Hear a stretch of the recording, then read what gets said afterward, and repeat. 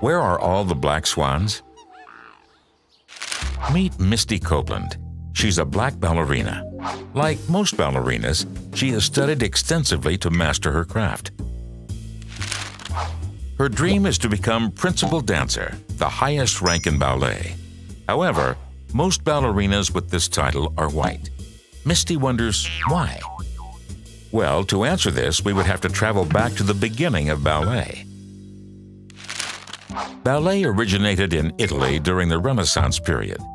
It was then introduced to France when Catherine de' Medici of Italy and King Henry II of France got married.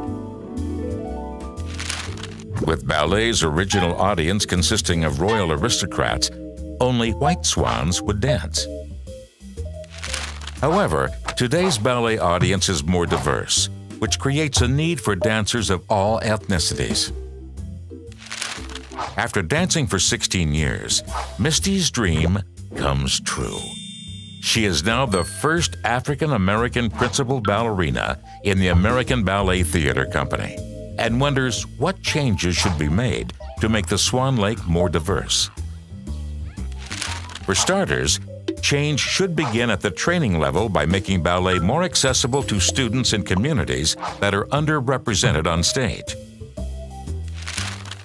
Having dance schools, teachers, and professional dancers provide the right kind of support will help all swans reach their full potential. Through hard work and perseverance, Misty has become a pioneer in ballet.